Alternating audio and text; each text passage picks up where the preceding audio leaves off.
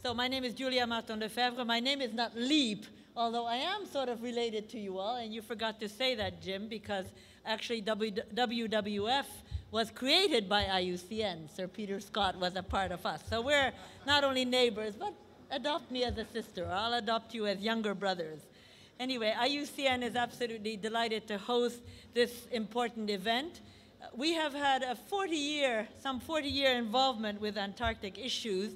In fact, we've been for a long time involved and inspired by CAMLR, as you pronounce that very, very complicated acronym. And CAMLR really inspired IUCN to work on large marine ecosystems globally. So we owe an awful lot to that.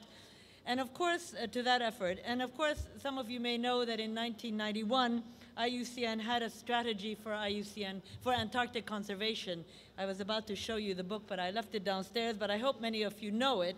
And this really recognized the importance of the Antarctic system for conservation and for our work, and it really drove our work for many years.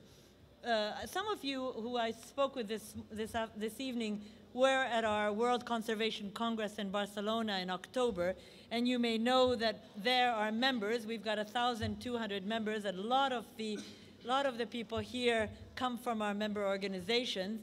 Our members approved a 4-year program for us, and in this 4-year program, this is the period in which IUCN has its programs, the main drivers of change for Antarctica are included. Of course, climate change and the very important problem of acidification of the seas, invasive species, the effects of tourism, bioprospecting, the expansion of fisheries, pollution, and the need to protect areas in the in the seas. I know that you are all discussing these important issues here this week, and we also look forward to hearing your results and to working with you to really convince everyone. Jim, I would just add the word everyone to your list. It's not only all those ministers, and certainly not only one minister, but all of them, heads of state, but also the person in the street.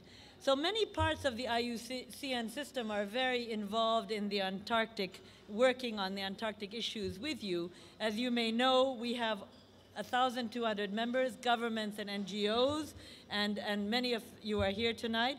Our commissions, we have 6 commissions of experts with 10,000 scientists and experts who give us their time free to work on these issues. Specifically, 3 commissions have been involved on Antarctic issues. Our Commission on Environmental Law, obviously working on the legal issues. Our World Commission on Protected Areas, working on the important marine protected areas issues. And of course, our Species Survival Commission, working on invasive species.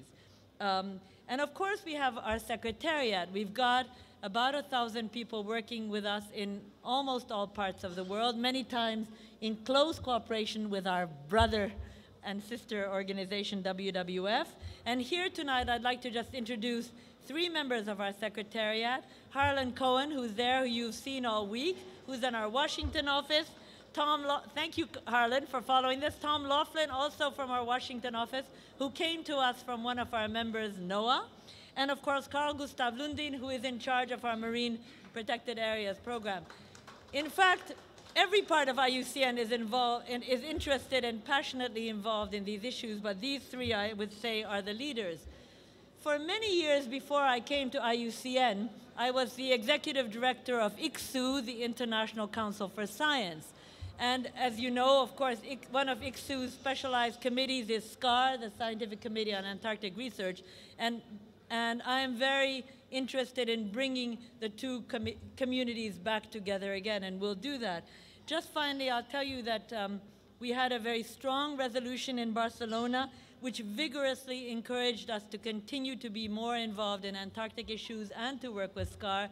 And I'm just very committed to do that, and I look forward to working with all of you. Thank you very much.